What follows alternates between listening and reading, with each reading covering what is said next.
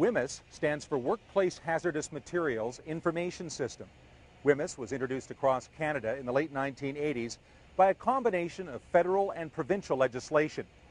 WHMIS was created to reduce injuries, illnesses, and deaths associated with working with hazardous materials in the workplace.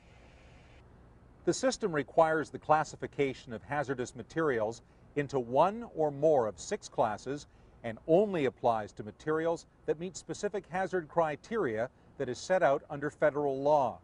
These hazardous materials that come under the umbrella of WHMIS are also referred to as controlled products. Any controlled product that is used must be appropriately labeled, must have a corresponding material safety data sheet, or MSDS, and must be used only by people who've been properly trained. This training must not only enable people to recognize class symbols, but just as importantly, it must also give people the ability to read and correctly interpret labels and material safety data sheets.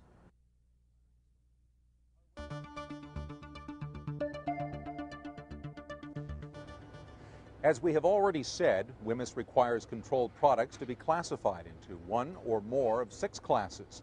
These classes are Class A, compressed gas; Class B, flammable and combustible material; Class C, oxidizing material; Class D, poisonous and infectious material; Class E, corrosive material; and Class F, dangerously reactive material.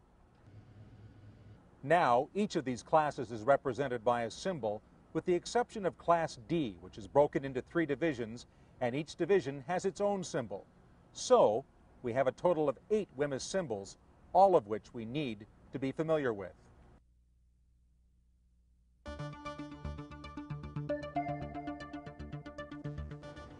The first symbol, the symbol for Class A controlled products, looks like this.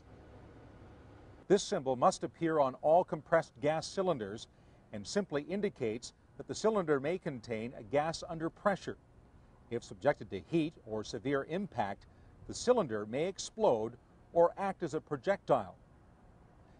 The symbol for Class B controlled products, which are materials that are flammable and